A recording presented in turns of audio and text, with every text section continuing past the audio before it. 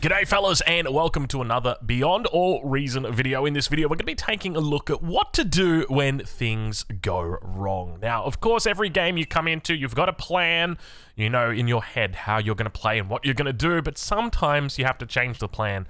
We're going to be taking a look at what you can do to try and influence the outcome of the game, because at the end of the day, there's always going to be people on the team who've got jobs or have got roles, and sometimes they don't want to perform them or they don't perform them well, and it's your job to make sure that your team comes out victorious. So that's what we're going to be looking at today. Of course, we'll start by introducing our players. So on our back line, we've got Personoik.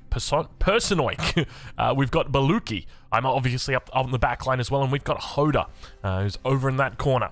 On the front, we've got CHMod777. We've got Shagwa. Great name right there. We've got Agrid. And we've got Storm K. So that's going to be our team in the north.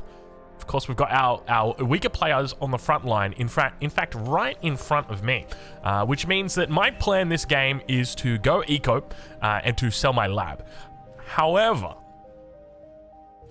it might not be possible. It might not be possible because with at the end of the day, whether you like it or not, having people that are low on your team isn't necessarily a bad thing, because your enemy is going to have people on their team who are low as well, and it's your job to try and fill that space in. Because at the end of the day, you know, if you've got your two low players playing in this lane, then expect that lane to fall pretty early. But let's take a look over at the enemy side of the map and introduce our players. So we've got Wyan up, we've got Killer KP, he's back, we got No Salty. And we've got Sand Colonia over on that east side. Down in the back line, we've got Obsolete. Great name. We've got Fog of War. We got Russ. And we've got Few Burritos. I like that name, Few Burritos. Like, not one, not a lot of burritos, but a few burritos. There's multiple. We know that many. We know that much, rather. Now, one of the other things that you'll notice is I've changed my opening on my build order. This is something that I learned, if I remember correctly, it was from Stardom. And basically what he does is he opens with wind turbines and then assists the bot lab.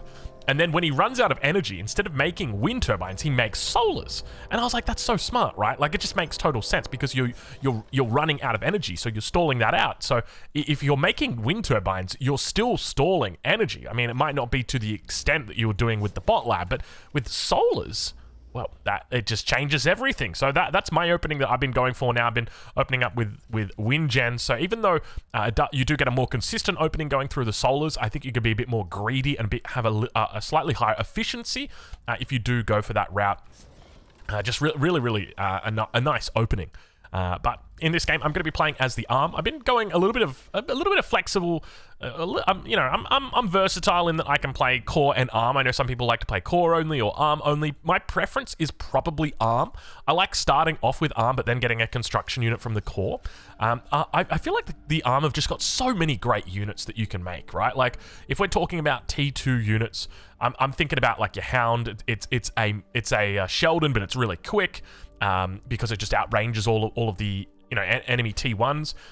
If we're talking, you know, if you want some strong front line, then get your welders out. Really potent backline in the sharpshooters as well.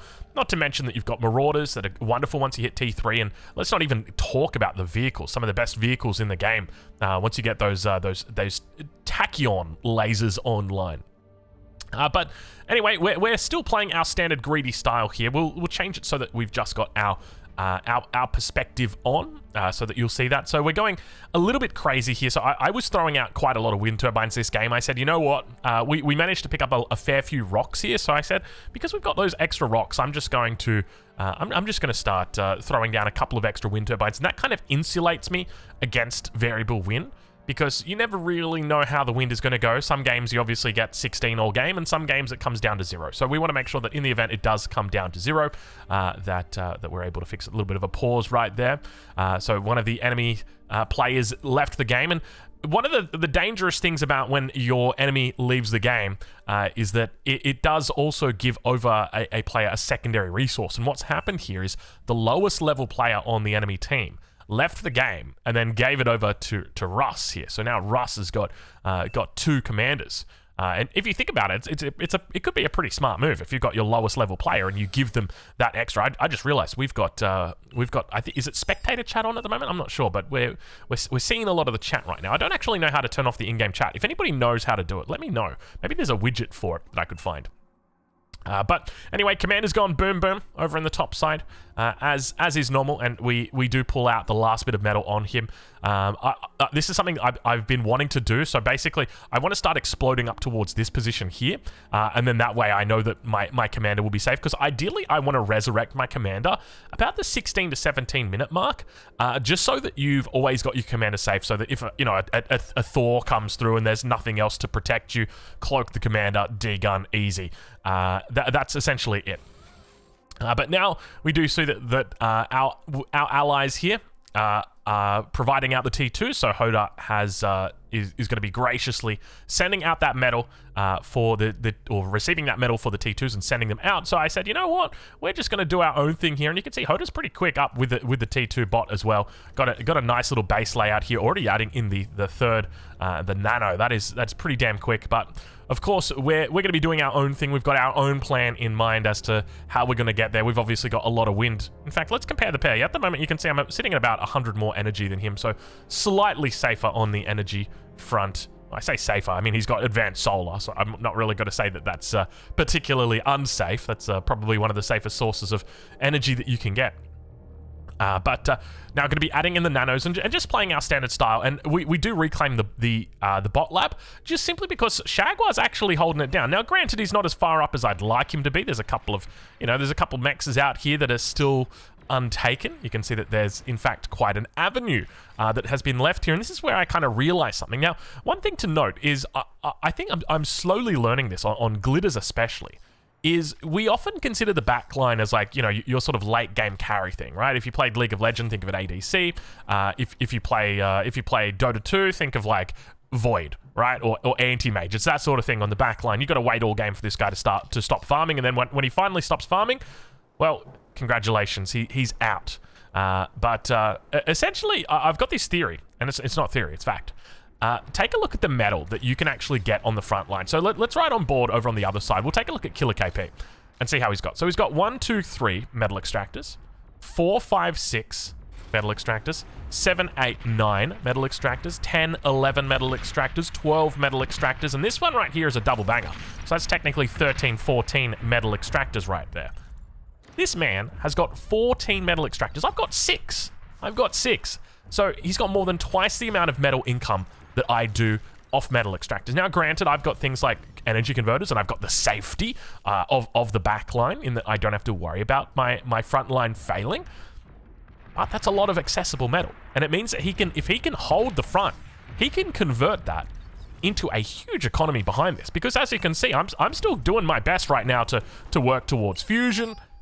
And then I'm going to have to go and like, let's if you were to extrapolate on that idea, okay, and we've got our advanced metal extractors coming in now. Now, just remember that he's going to have his T2 coming in shortly, as long as he's got an ally who's going to be able to provide the T2. And speaking of providing the T2, look at this service coming out from Hoda, throwing out the got the Hercules out here and providing a bit of assistance. But essentially, I think there's a world where you could go frontline, but you're actually the eco player. And we've seen that before, obviously. We've seen carrying from the front line. But I think that's definitely something that I am yet to discover. So I'm going to be looking to do that in the next couple of days. Learn to really master the front line, because that's something that I try to utilize here. And you can hear that I've turned up the volume a little bit too much. So our timing comes in for our fusion a little bit late here, a little bit shy of 9 minutes. Obviously, the good old days of getting it at 7 minutes and 40 seconds are well past us now that the commander has been nerfed. So it does slow down our timings a little bit, but not a huge amount. And of course, throwing down just our basic energy converters. We want to make sure that all of that metal that we utilize is going to be going into our Aphis. But wait, there's a push. Killer KP, the best player on the enemy team, has come towards the enemy with 2 commanders. Now, granted, looks like most of the units have gone down, but as you can see, there is a gaping wide hole in the middle of the map. And I take that as an invitation. I say, you know what?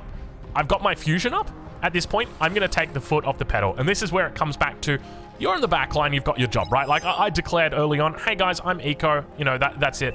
And yeah, I could stop after my first APHIS, I could stop after my second APHIS or my 10th APHIS, but I've decided now is the time to go, because there is an imminent threat coming down upon us, and I'm not confident that we're going to be able to hold it, especially considering it's their team's best player, which means their micro is going to be quite good as well. They're going to know what targets to hit for. They're going to be looking for those metal extractors, and you can see this avenue is still open here towards the middle. So I say that, you know what, if we're going to clean this up, we're just going to do it. We're just going to get straight out there. So I bring my advanced construction bot, and I say we're just going to go the whole way down. We're going to come down here, and we're going to start taking all of the metal that's out there and look to try and utilize that. Now, keep in mind this whole time, I mean, can we actually check the statistics? Let's have a look. If I change the player view, I want to compare, all right? So I'm on 18.5k metal.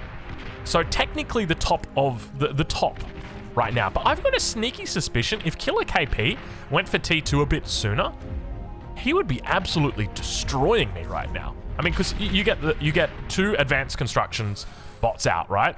The first one stays in the base and goes for 1, 2, 3 mexes, and you know, it does all the mexes that you've got, and then it goes for a fusion, and then the other one gets accompanied by a couple of butlers and goes onto the front line. So we're gonna have to explore that idea. I do like that idea a lot. So who knows? Maybe I'm gonna be switching over to a more of a frontline orientation.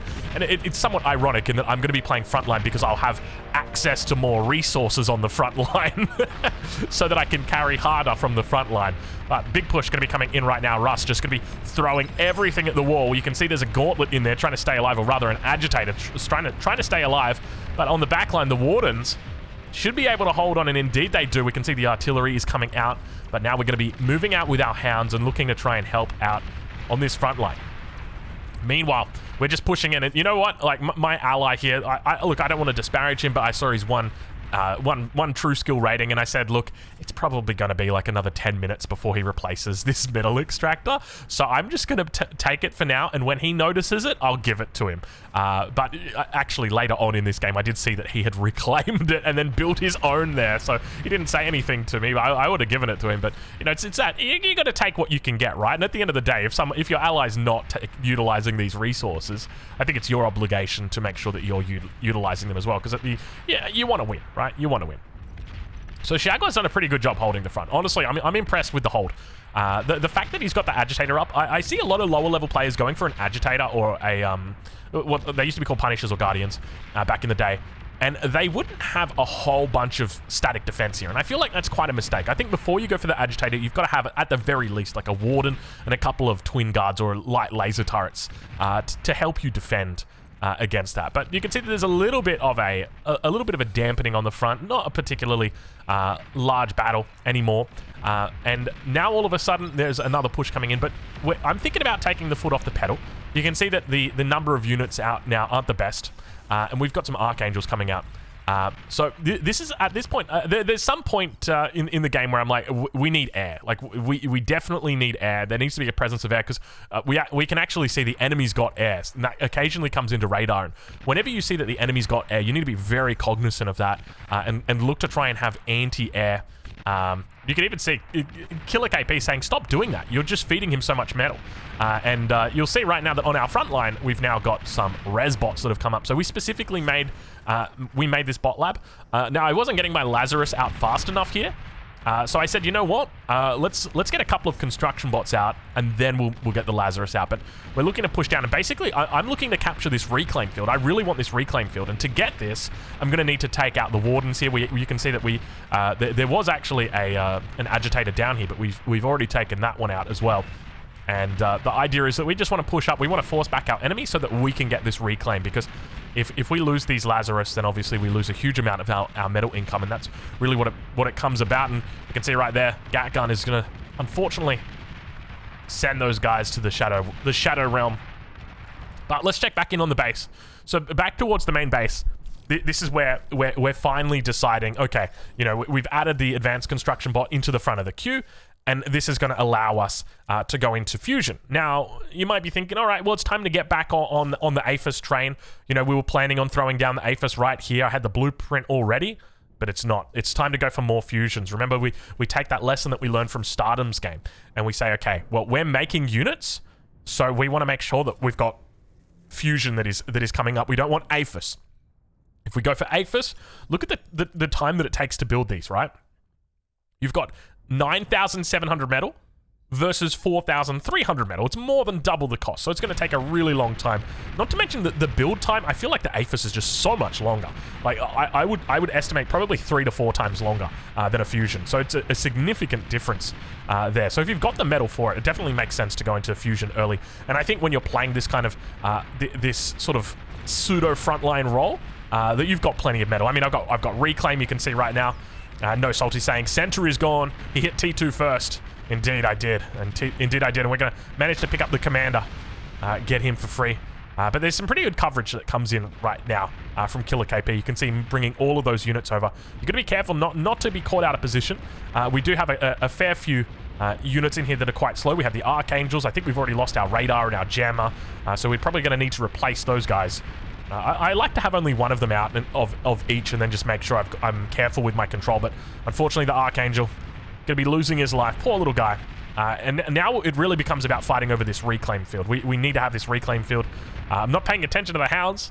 And unfortunately, we get sandwiched between I was going to say a rock and a hard place, but it's more just like 2 hard places. Because, yeah, pretty decent size force here. So we lose a lot of Hounds in that fight. But fortunately, we got Shagwar there backing us up. A whole bunch of Storms out here. Wait, Aggravate? Are they called Aggravators? We've got Aggravators and Agitators. Damn, man. There is... Oh, I didn't even realize the comm goes down on the front. Takes out a huge amount of tanks. But this will give us a good opportunity to pick up plenty of those... plenty of that metal. And you can see right there exactly how much metal we're talking about. That's why this reclaim field is so important. 9.4k. And so we've got more construction bots back here now, just a little bit of extra build power. You can see these guys have got 80 each compared to the 100 build power of the bot lab. So we're just going to start pumping out those Lazarus and continue moving down onto that front line and looking to pick them up.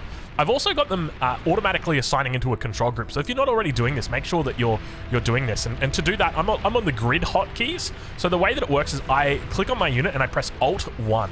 And what that's going to do is it's going to add every single Hound into the one control group. Even when they're brand new, even when they come straight out, they immediately get added to that control group. So with my Lazarus, I put them onto Alt-3, so control group 3. And all of my Lazarus join that control group. So it's very easy for me to control them, to pull them back, or in this case, let them die. It is a sad state of affairs, but it looks like we're going to be making a little bit of a breakthrough. But back towards the base, you can see we've got that second fusion up now. We're going to be going for some advanced energy converters, and we just want to continue going into the going into the fusions at this point. We're still making plenty of units now. The enemy's starting to get some Hounds out, and we're looking to try and do damage here. Looking down towards that frontline player, hoping to pick up maybe some fusion. But we do spot out that lab on the front line. Obviously, a lot of metal in here. You got to think about it, right? Like, you're paying 3k metal for a lab like this, and once it gets lost, I mean, let's can we see how much it costs? I mean, I'm sure it's probably about that, but it goes down to 1,700 metal, so he can reclaim it, or he's got to spend the time rejuvenating it. What's it called? Resurrecting it, rejuvenating it, like it's skin on the face. We rejuvenate the lab to its formal form. But anyway, back towards our main base. We're just doing standard eco things. You can see that our metal has gone absolutely crazy. We've just reclaimed all the things down here. We've lost a fair few of our Lazarus. You can see them coming out now. We've got 5 more, and we're coming out over onto this part, but obviously the enemy's still defending this reclaim field quite well. So some really big reclaim in here. So it's always important to fight over it. And I love the dynamic nature of these reclaim fields, as they change as the enemy eats them as well. Kind of gives you an indication on what you can work towards. But just remember that the Lazarus is very, very cheap, right? Like, you're talking about a unit that costs 110 metal. This guy will give you 110 metal if he's sucking it up in like 2 seconds. So even if they die, don't worry about it. It's not a big deal. As long as you're replacing them, I think it's quite important. Because when you suck up that metal, you're denying it from your enemy. That's another key factor to remember. But pretty decent sized push coming in now. A lot of air present. And this is something that I call out, because our air player, at least our person who was going to air, at least we saw had the aircraft plant, is not making any air. And that was definitely a cause for concern for me, because now all of a sudden you've got a big push that is happening. and this is accompanied by air, and there's no immediate way to deal with this. And you can see I threw down a Mercury on the front line, but it was just a little bit too late. It felt probably about 30 seconds too late had I had this up a bit sooner, because we would have been able to get some flackers up as well. You can see me saying, we need anti-air, please, we need it. And this is the thing where it's like, I can go for anti-air in the form of fighters, but then it's going to detract from the front line, right? Like, I'm already dealing with like a 2 to 3 player push right now, trying to hold on. I can make fighters, sure, but then we're going to lose on the front. So, you know, I do my best. I get some Archangels out, but even then, you know, they're slow. They're not really mobile. It's going to be difficult trying to keep up with the enemy air, especially if they start looking to target backlines. So this is where it's just like, and then you can see me typing in the chat, Hoda, you're fucking 28 TS, mate. Make fucking anti-air. This is the classic Australian nature of me coming out here. A little bit frustrated. I mean, Hoda's having a great time. Don't get me wrong. I mean, we're having a good boom back here. We're 20 minutes in. We've got our 2 Aphises down. And he's having a lovely day. But the reality is we do need that anti-air that he was to be going. But never mind. It's okay. We managed to hold a little bit longer, and he is fortunately making that aircraft. But now going to continue to push forward at that point. Oh gosh, you know, it's one of those things where it's like you try your best to keep your cool, but it's like it's only you've been asking for it for, you know, 5 minutes, 10 minutes, that sort of thing, and it's still not happening. And it's like, mate, all you're doing is making APHIS. I mean, he's not, I mean, I feel like I'm talking to myself a week ago. It's like we're dying out here. Oh, gosh. To be a frontliner. We've gone full circle now. I mean, I've gone from, like, the backliner who just ignores everybody to the toxic frontliner that's abusing the backline, like, make units, you're terrible. Oh, gosh. Anyway, Hounds are still going to be pushing up here. Once again, huge metal field up here. Let's have a look and see if we can get some numbers on that. Just a cool 13,000 metal. Now, this is a widget that I've got. If you haven't already, make sure you download it. If you press F11 on your keyboard, you can go to your widget selector. So I've got a whole bunch of widgets that I like to use. So I like to use build power radius. I got priority construction turrets and reclaim field highlight. Priority construction turrets is really cool. So basically, you've got all your construction turrets, right? And let's say that they're building an APHIS. And then you say, okay, I want to build more construction turrets. What they're going to do, instead of building that APHIS, they'll interrupt themselves and they'll be like, hey, there's a construction turret down. I'm going to go and assist that instead. And so basically, it just allows you to put all these construction turrets down really quickly. So that's a great little one to have as well. I love that one. I've also got the build power radius, just simply because the build power circle is very faint if you don't have the mod. So this just pushes it up to 100% opacity rather than like the 15% opacity that it's on as standard. And it helps out with the commander in the early game, so you know where to put your buildings down early on. So now looking to rebuild.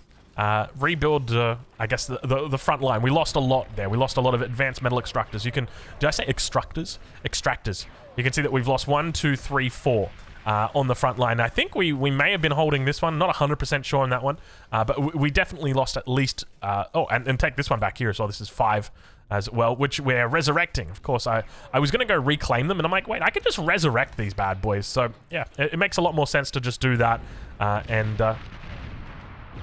Sometimes you win them, sometimes you lose them, and today it was a time that we lost them.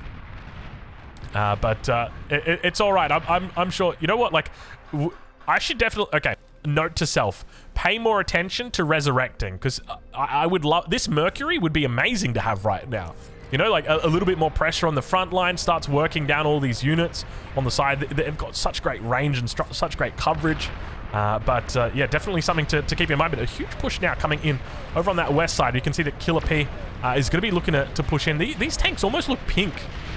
It's interesting how they got those little decals on the front that look pink. They are blue.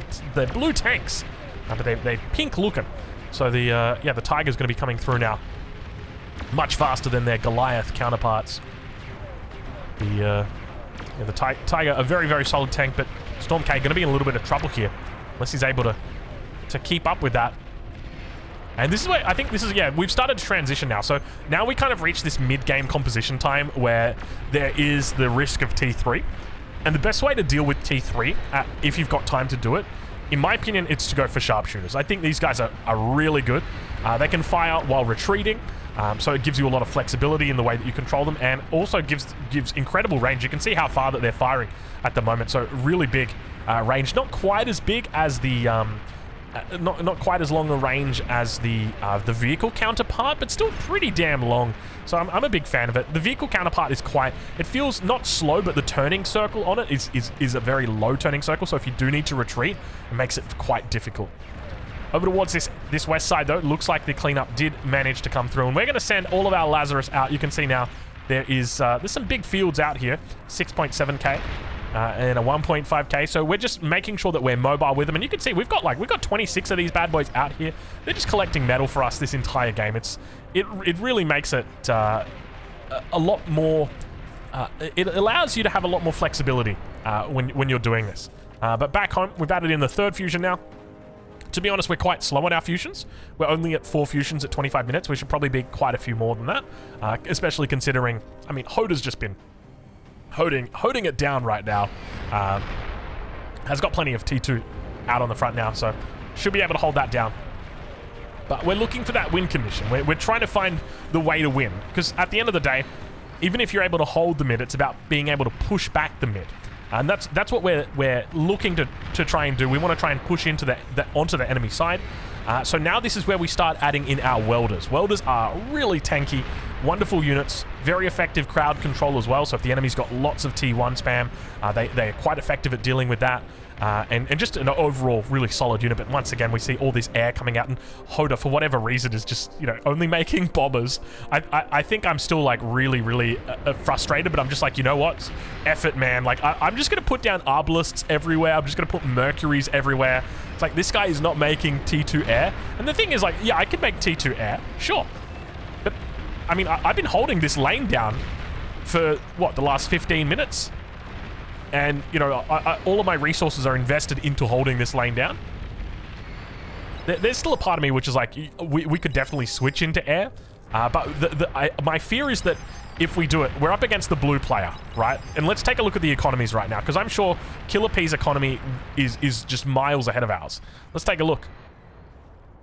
It's actually not. It's not. He's sitting on 2k energy and 68 metal. So it hasn't scaled that effectively. And he did have the second commander, even though he didn't pick it up from... Bro, these are so bright, aren't they? Look at them sitting in the base. They're like glowing. They're just... Respect, dude. Respect. You know, if ever I if ever I get knocked out, I just build a whole bunch of these with like my leftover commander or con. It's like, well, that's it. But anyway, Killer P. Oh, is it Killer P? No, it's actually Purple who's on air. Oh, okay, yeah. So this is where it comes in. Okay, so you can see there's no way that we'd be able to keep up on air. So I could switch into air at this point, but as you can see, there's no point for me to switch into air because I will just be outnumbered and outgunned so quickly. Fubaritos has just gone absolutely crazy with the production, with the boom back here. Massive amount of APHIS on the back line, so that needs to be matched, and that's partly why your eco player is often going to be going for your air as well, especially towards those ultra late game situations. But let's ride back on board with yours truly and see how we're doing. It looks like they look like nukes, man, the way that they glow, but it looks like it's the ambassadors, the negotiators, the diplomats, they used to be called, and the Merle. Oh gosh, the Merle. You know, I never knew, with the Merle, my dad and I, we always used to play together, and we didn't know the Merle existed because the Merle was on the second page of the advanced vehicle lab, and we didn't know it had a second page. We knew everything else had second pages, but we didn't even realize that had a second page. And it wasn't until we played a LAN, I'm not kidding you, back when I was like 11 years old, I played a LAN with my neighbor. We had an Ethernet cord going across the fence, and we were playing on this map. It was like, I can't remember what it's called, but it's lava, and there's 4 corners, and in the middle, all of the corners meet, and there's lava on the outside, and there's lots of metal on the inside. And basically, he had Merles, and we're like, what the hell is this red rocket that's coming in right now? And it was Merles. And then I remember talking on the phone to my dad, like, and he said, oh, Drongo, I found it. I found that unit that he was making. He wouldn't tell us about it. He wouldn't tell us what the unit was or like or how to get it. And so we were confused. But eventually, my dad found it out like a couple of days later. He's like, I worked it out. Yeah, there's a second page for the Advanced Vehicle Lab. And I was like, no way, that's crazy. And I think I must have come over to his place because for anybody who doesn't know, I'm on the phone to my dad because my parents are divorced. And I'd spend all of my time at my mum's and I'd get to spend a couple of days at my dad's on the, every fortnight. And they were obviously the weekends that I look forward to most, getting to play Total Annihilation with my dad for 20 hours a weekend. That was good fun, let me say that much.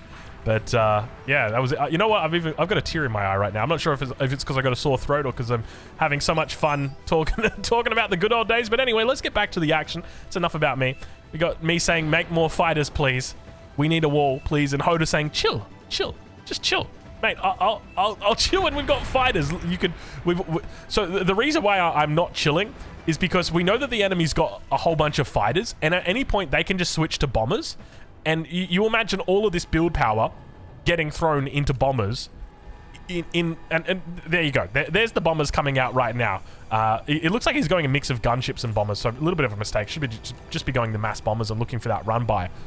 Yeah, you could be talking 150 bombers in the space of 3 or 4 minutes very, very easily. So always important to be cognizant of how quickly an anti-air wall can become a bombing raid. But let's check back over towards the top side of the map. So we're just adding in more APHISs. We're continuing to scale. We're just pumping out sharpshooters at this point because we've obviously seen T3 from our enemy. You can see that there's a Thor back here that we've been able to track it for the moment. And that's our biggest threat. So we're just making sure that we are covering that. Continuing to build up on that front line. You can see that we've got a whole bunch of butlers out here helping out with our construction, an advanced construction bot. Just making sure that we get things done very quickly. Remember, these guys have got a lot of build power, 140 build power. So we're trying our best to just keep pushing forward with the Mercuries. The idea is that you want to slowly push them forward to push that wall back from the enemy. The Mercuries are very, very strong. And if you can get a couple of them sitting up the front, like look how far back these Mercuries are able to fire. So this is a pretty big threat for the enemy. And quite important that they look to take them out. But back towards that base. We're continuing our boom at this point. Not a whole lot of production, or not a whole lot of nanos at this point.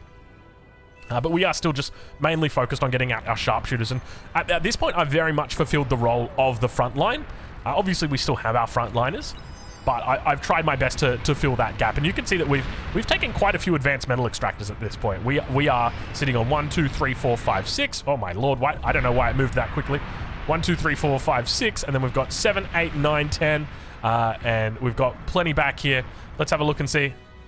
He's upgraded this one as well, so you can see he reclaimed it, and then then he built his own one, which, you know, I respect. He could have asked for it. I would have given it to him quite happily, but maybe he didn't. I just didn't see it. So we've got a whole bunch of sharpshooters pushing towards the front, and battle mechs have finally made it through over on the west side. So it looks like one of our backlines has come online. It's going to be Baluki who's come online, and if he manages to hit that APHIS, it's going to be all over Red Rover. Indeed, he is focusing it down and moving everybody in, and that is going to be it. You can see all of that base going down. Kill Up KP moving over to cover as well. How many more? Oh my god, if he gets through to this back line, that would explain why the game would be finishing very quickly. So at this point, what needs to happen is you need to be throwing out stilettos and trying to bomb this down. You can see he's actually doing a pretty decent job of managing to get it down, but if he hits one, and he does, and it all goes up in the blink of an eye. Oh, you just needed that one stiletto out, and it would have changed everything. This is why you can't be making those T1 gunships, sir. They just don't do enough justice to these units. And the battle mech on 155 health. Now looking to try and take out the APHIS. Is he gonna do? He gets it. Oh, it's beautiful stuff, and you can see Fubaritos just typing in GG indeed, my friend. That is it. Meanwhile, on the front, we've got Thors that are trying their best to push through. But we just got the sharpshooters on the back line. Just remember that. The sharpshooters going to be able to continue kiting their way back. And the Thors, they'll slowly push forward. They've got, how much speed have they got? 54. Compare that to the sharpshooter. Sharpshooter with a speed of 33. Much slower than the Thor, but they do have that ability to kite quite some time. You can always split them off as well into different angles. And you can see that push is really coming in now. This is the trouble when you go for these when you go for the Starlights, is they're not able to fire on the defensive, whereas the sharpshooters are able to do that. So he's going to be able to clean up all of the Starlights, but the sharpshooters will be absolutely fine and able to defend in that position. So that's part of the reason why I'm pretty sure that these guys need to be sitting still to fire or facing forward. It's one of the two. Maybe I'm wrong about that though. I haven't used vehicles enough yet to know. They're really good when you're winning the Starlight, but if you're not winning the fight, it's not the strongest. You can see Personic coming out as well, looking for that D-gun. Not going to find it. And that's going to be all she wrote. I mean, at this point, there's no real way that you're coming back into this game. You've lost your big backline eco. Obviously, Few Burritos boomed like an absolute madman this game. And finally, we do have that presence of fighters out on the field. What do we got right now? We got Valiants? Really? You're making Valiants? All right, Hoda. I don't know who you are. I don't know where you're from, but I am once again requesting T2 Air, please, for the last time. Can we have some T2 fighters in the house? We were one bombing run away from death. I will say that much. You know, this could have very easily been a death by air game. It wasn't, but it could have been. And more big kablooms go down on the back line. That's going to be all she wrote. And speaking of air raids, Hoda coming in. The bomber. Look at the bombers. I didn't even know they could do that. That is one flexible bomber. Up towards that top side. We've finally gone into T3 at 35 minutes. Compare that to like the T3 of compare that to the T3 of Stardom, who made T3 at 20 minutes, dude. It is a stark difference. So definitely I need to get my micro on board. You can even see No Salty saying, "Oh, wait, is that Drongo? The Drongo? Whoa!" And I guess he might be surprised to see himself in the videos. He watches the vid. I said, me too. I watch them all before I post them. You know what? It's one of those weird things when you become a content creator, often you make the content that you want to watch, and then you get into this problem where like you watch your own content, and it takes a lot of your time up, man. I spend time watching my own videos. But anyway, that's going to be it, ladies and gentlemen. Hoda produces the most resources in the end. Let's take a look quickly at some of those stats. I want to have a look at them so we can see in the end. Hoda was pumping absolutely crazy, up to 362k metal, 248k or 246k for me on the metal, and 20 million energy. So a significantly greater amount of energy. You can see we're relatively close on the metal, and that's largely just because we pushed out and started taking all of these advanced metal extractors. So I think there's definitely something to it. So I'm going to look to try and play frontline a little bit more. Let's have a look at the graphs. Take a look at the metal produced. You can see that that Hoda has got a beautiful curve on that, and then let's have a look at the energy produced. It's wonderful stuff, and you can see that him and Burritos were quite neck and neck until that obviously got taken out, and you can see how fast he escapes. This is part of the reason why when you lose your economy, that it's very hard to come back, because your enemy is just going the whole time full throttle. Anyway, that's going to be it. Hope you guys enjoyed this video, and of course, if you've got any questions, any feedback, anything at all, leave it down in the comments, and we'll catch you guys in the next one.